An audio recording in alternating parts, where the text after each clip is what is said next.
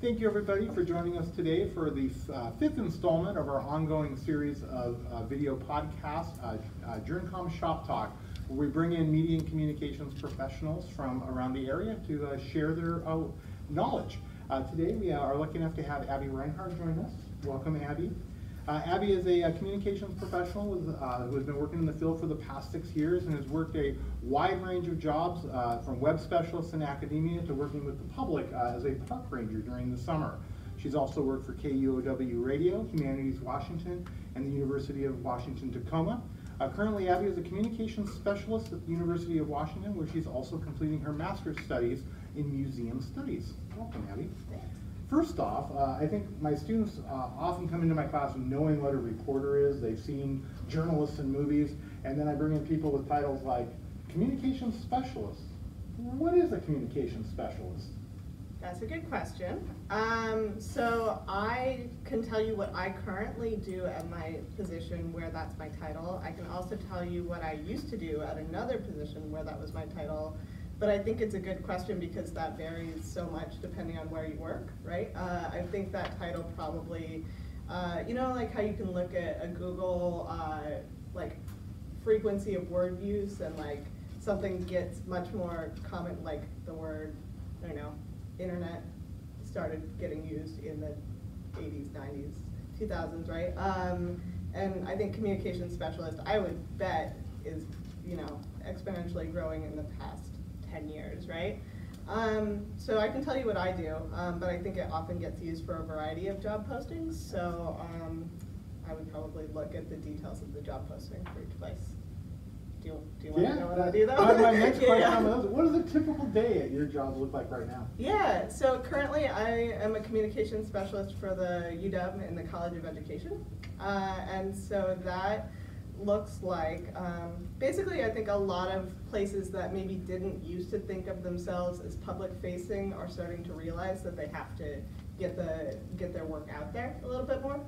And so I work with a group of researchers in the College of Education trying to take the research that they do and kind of translate it for classroom teachers. So they're doing a lot of work on new science standards, and so I'm working with them to take their kind of academic research and jargon and translate it into kind of 2-page briefs that classroom teachers can pick up and use. So a typical day totally varies, but I do a lot of kind of working to produce new tools, so that's often by collaboration over Google Docs, but we might have a meeting to talk about some ideas that some people have had, and then kind of taking their writing and trying to basically translate it. There's a lot also of kind of graphic design that goes into that as well, which I am fairly self-taught at, but I'm the only communications person working on this team, so it's a lot of taking photos, putting together well-designed kind of pieces. Occasionally I've done video. It totally depends. Yeah, and again, yeah, how much of what you have done in this role and previous roles is self-taught? I mean, compared to what? Like, compared to if I asked, like a mentor taught me, or that I learned in school? Well, kind of looking at your academic background, you went to Whitman and you majored in history. Yeah. And somehow you became a communications professional. Talk a little bit about kind of your journey to that and how you have gotten as good as you are in the communications field. Thanks for that assumption. Yeah, so I graduated with a degree in history. I'm really interested in telling stories and people's stories, and kind of too many different things to have majored in something more specific than everything that's ever happened in the past. So that's why I majored in history. But I graduated and was trying to find a job, and so was reaching out to organizations that I thought were doing cool things. And had some writing skills from undergrad. So I think some of those writing skills were things that I learned in school, but everything else in terms of how to write for the public, graphic design, and photography is all things that you kind of, have you heard of, like, the internet has a lot of videos Or you'll take somebody out to coffee and kind of ask them, like, how did you get good at photography? So I don't think anything self-taught, like I'm in a room with a camera and suddenly I got good at photography, but often a lot of like online tutorials and things like that. And probably a lot of hit and miss with jumping into a project and seeing how it turns out? Yeah, I tend to like to get into the sandbox and play around rather than figure out exactly how I'm going to do something before I do it.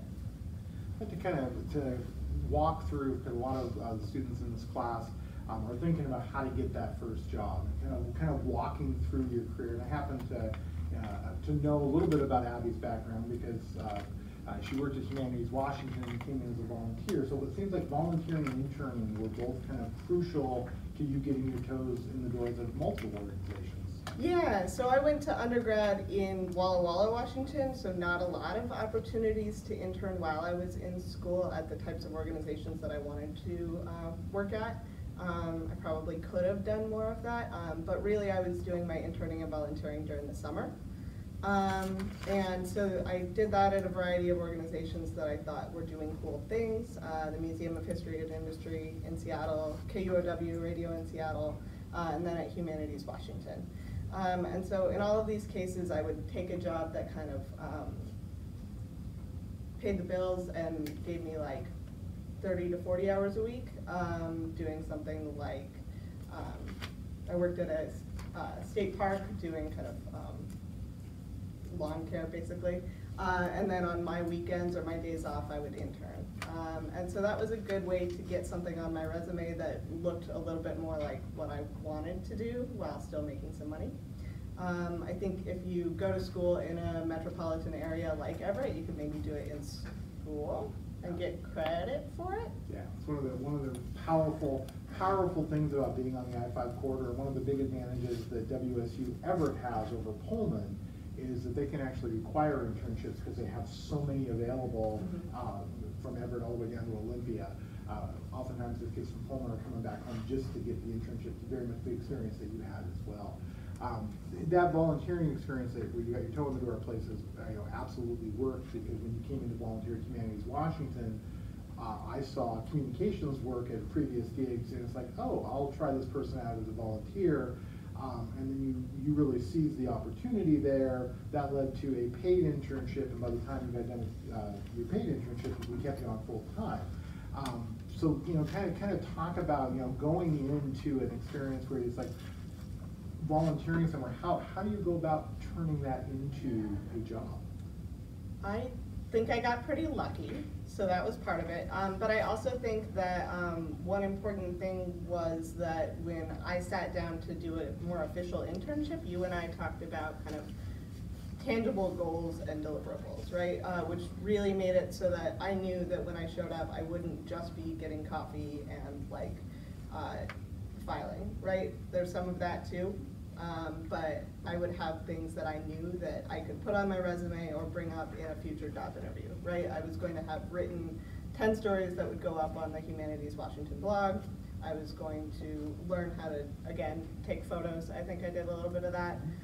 Things like that we talked about kind of both what I wanted on my resume and what I wanted some mentorship or help on. Yeah, and I think that's one of the things we're having. Academic support for your internship. You were graduated at that point and happened to come to work for somebody who was an educator, so new to do those kinds of things. Oftentimes you do end up otherwise in those coffee getting jobs. One of the things that I do with all of my students here is I will check out their internships, and then we have an academic framework we put in place with the host site to make sure it's like, yes, they can do this, this, and this, but here are the deliverables that the student needs to see to make sure it's a good educational experience. Yeah, go ahead. Really quick. I would also, if I could have done one thing differently, it would be that I think I often thought about internships just at places that were nonprofit that didn't really pay.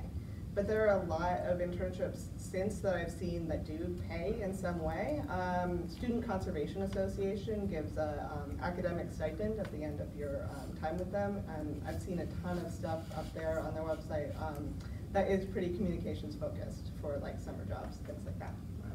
And there are also some agencies out there that give, like Society of Professional Journalism, or Professional Journalists has actually an internship fund where they will actually pay for internships at newspapers because they know newspapers can't afford them anymore. So oftentimes what I've found is some of my community college students will do unpaid internships here, but it unlocks the door for paid internships during junior and senior years. Awesome. So after Humanities Washington, you ended up going down to the University of Tacoma. Actually, let me back up a little bit. Talk about the nonprofit sector a little bit. It's something that a lot of students, I know even as a journalist, I covered nonprofits, but I didn't realize how big of a part of our economy they are. It's a different environment. What were some of the strengths and weaknesses of working in the nonprofit sector? I mean, you worked at KUOW, you worked at Humanities Washington, you've got a lot of that, and kind of even in the museum world that you're familiar with. It's like, talk a little bit about the nonprofit sector. Yeah, sure. In preparing to show up today, I watched some of the other videos. JOURNcomm videos? JOURNcomm Shoptalk. JOURNcomm Shoptalk videos. Just rolls off the tongue. Yeah. And you had David Haldeman already to talk, right? Okay, so I won't spend too long talking about that just because I think he did a great job covering it.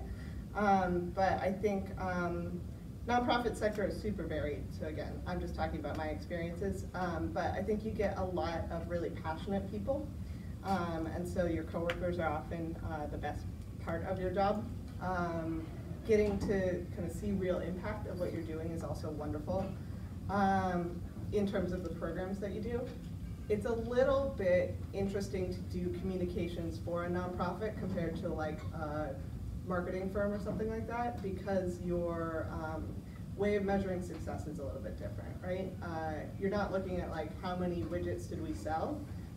Your kind of impact is a little bit more ambiguous, right? It might be how many programs did we get people to show up to, but it might be a little bit more hard to measure.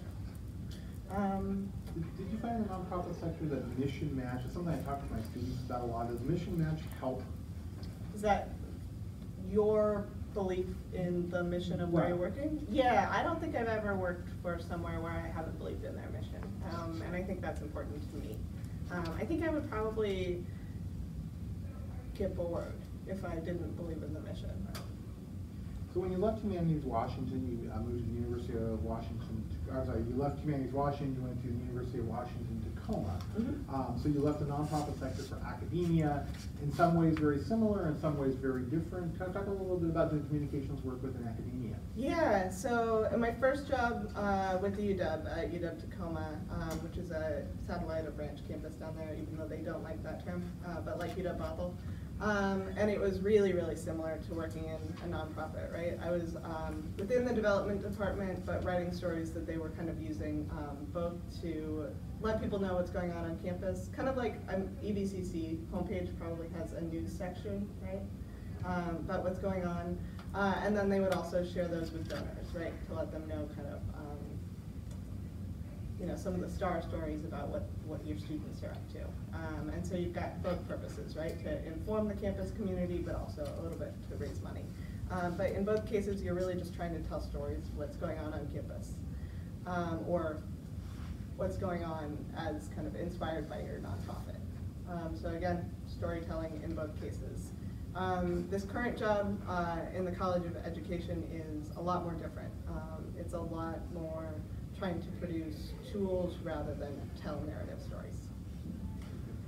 And within the communications sector, there's a lot of jobs on the media production side. A lot of your jobs are kind of focused on that.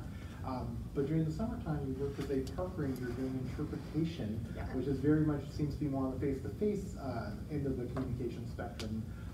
Talk a little bit about that, and also kind of compare and contrast the media production versus the face-to-face stuff. Yeah, I think that was exactly, I think you've gotten to exactly why I wanted to do that sort of work during the summer. I really like telling stories. I was feeling kind of like all I did was stare at a computer, and I still stare at a computer a lot. That's not to say that I wasn't enjoying the work that I was doing during the school year, but I really wanted a chance to get out there and face-to-face kind of do some of that same storytelling work in person and maybe get a little bit more feedback from the people I was talking to. You get that some with digital communications through social media, but it's not really the same. It didn't feel quite the same. And so this has sort of been another way in which I've sort of taken that same strategy I had when I graduated of getting a job that, you know, I've got some skills to do and pays a bit more, and then doing the thing I'm sort of hoping to move into on the side. But now I'm doing it to try to kind of transition careers to a little bit more of an in-person interpretation and storytelling. Excellent. The last question I will leave you with, Abby, is we've got a group of college students in front of you right now. What one thing do you wish you would have known when you were in college to better prepare you for the professional world? I know.